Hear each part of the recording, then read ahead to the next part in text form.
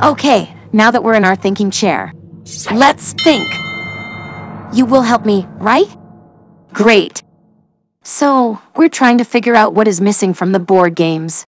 And our clues are these cubes. Colors. And dots.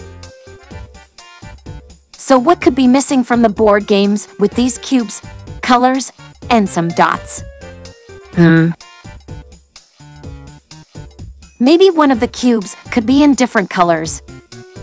Yeah, and maybe one of the colored cubes also have dots on it. So if one of the cubes are small, that's in different colors, and had dots on each side, what could that be? Dice! Dice!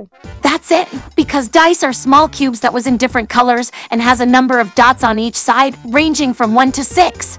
We just figured out Blue's clues.